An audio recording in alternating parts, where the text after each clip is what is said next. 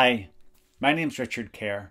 Many of you may already know me from my best-selling books, The Bulimia Help Method and The Binge Code, both of which I wrote with my wife Ali, both of which have become bestsellers in their respective fields. For the last 12 years, we've been at the forefront of binge eating recovery, providing practical, simple, effective strategies that work. That's kind of our mantra. What many of you may not know about me is that for roughly 10 years, I suffered from really bad anxiety. Now, right now on planet Earth, there's a lot of fear, anxiety, and worry in the air. We're feeling very uncertain and unsure what to do. And many people are struggling how to deal with this sense of anxiety. And that's what I want to talk about today with you. Now, personally, me and fear go back a long way. When I was 19 years old, I experienced my first panic attack. It struck out of the blue without any warning. And very quickly from there, my life just spiraled into pretty much an unrelenting, continual sense of anxiety, which pretty much means from the first thing in the morning to last thing at night, all day, every day, I felt anxious. And as you can imagine, my world just crumbled due to that onslaught. I lost my confidence, my sense of freedom, my happiness, my self-respect, my self-worth. I just wanted to hide from the world. I was convinced that I was losing my mind. I didn't know what else to do, so I just boxed myself away from the world. So social gatherings were avoided, travel plans were scrapped, opportunities were put to one side.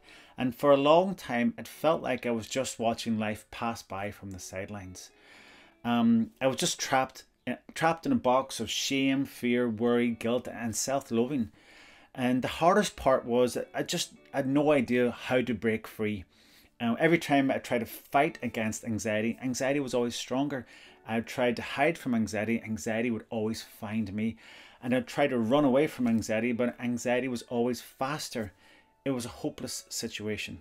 Eventually, however, I was able to discover a way to break free from anxiety. You see, anxiety feeds off fear.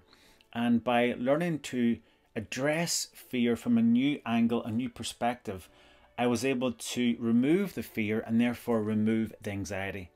At the end, the solution turned out to be pretty simple overall, and I can say after many years that anxiety has stopped being a problem. I no longer have an anxiety issue, and honestly I'm quite calm, comfortable and happy in my own skin.